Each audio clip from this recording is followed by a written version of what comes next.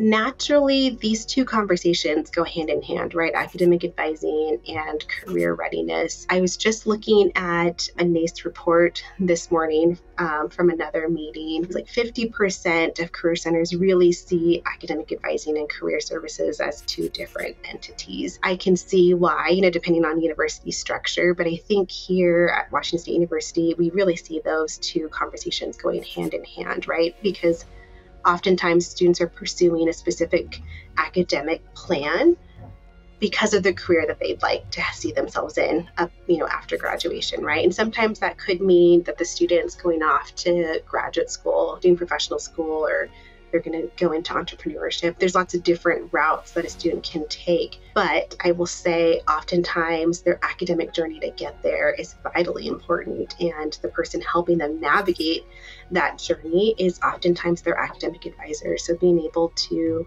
really think of those two things as integrated and ensuring that our academic advising community has the tools to really be confident in those conversations is really important.